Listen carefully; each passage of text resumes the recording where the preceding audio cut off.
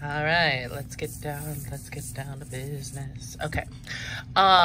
We are going to be doing trees, and you're going to do warm colors and cool colors when we do it. So this is in the Art Techniques Tips and Tricks section. Toward the back, step by step, drawing trunks, drawing branches, drawing leaves. So we've got this area.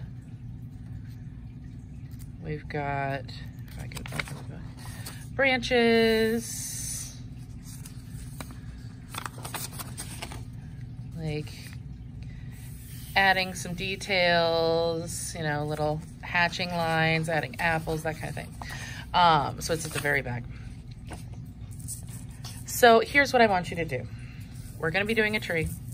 You can choose whether you want it to be in a vertical orientation. You probably want this to fit into your visual journal, so you can put it into your book and you can trace it.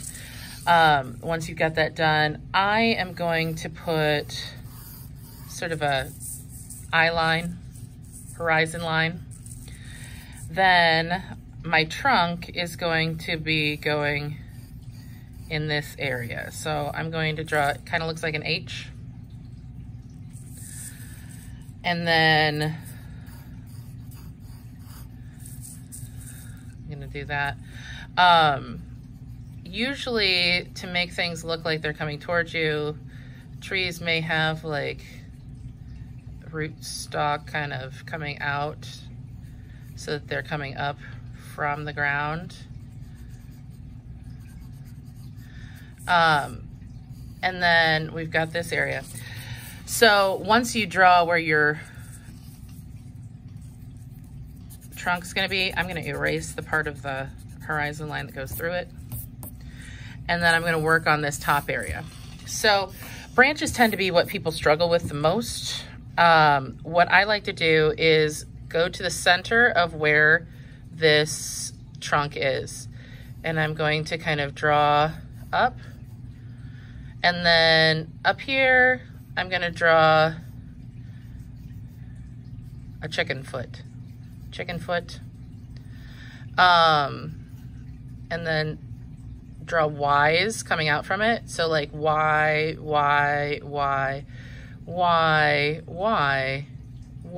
do we have to draw a tree, you know? And then here, I'm gonna do another one. So why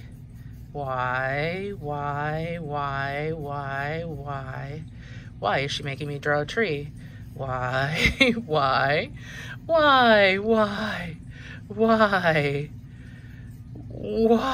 do we have to do this? Because it's good for you. And the more practice you get, the better you get.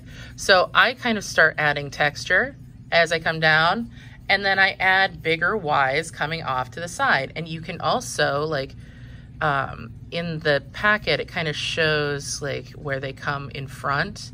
There may be branches that kind of come around. You can kind of like anchor them to the trunk. So like there can also be branches that come up from behind. And again, why?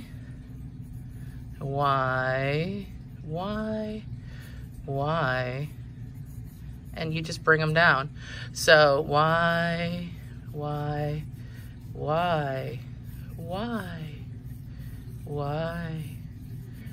You just keep going. Why? Notice that I'm not worried about like where it overlaps. This is almost a gesture drawing kind of thing because you're really coming out from it, adding, and then as you come back down, you're adding like volume to it and space inside. Now you can look at a specific tree if you want to, but this is really just practice. So adding those Y's, making the Y's bigger and like come out more each time. Why?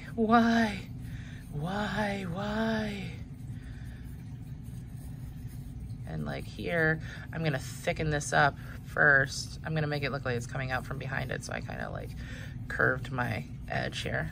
And Y. Maybe even a Y that faces down. Y. upper branches tend to go up more vertically. The lower branches can kind of like come down as well,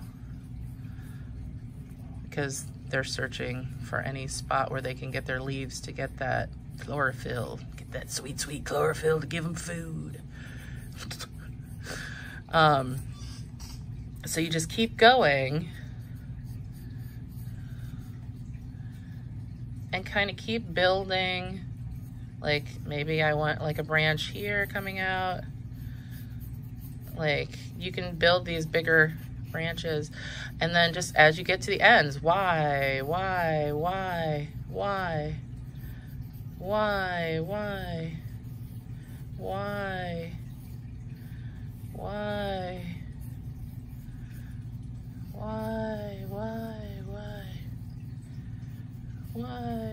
They can cross over.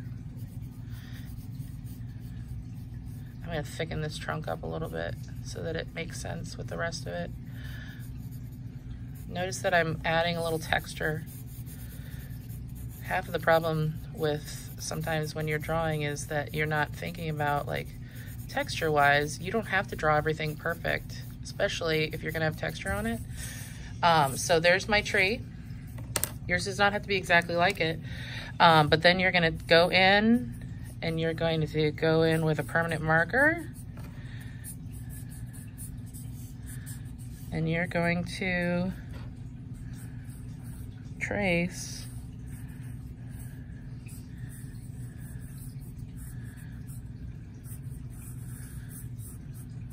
and you can add more like Y's and things to it.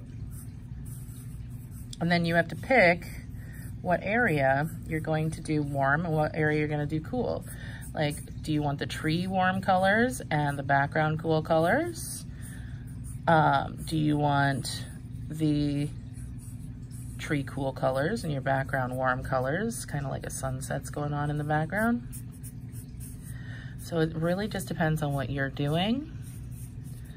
This is the drawing portion of it, and then we'll be doing the painting portion of it next.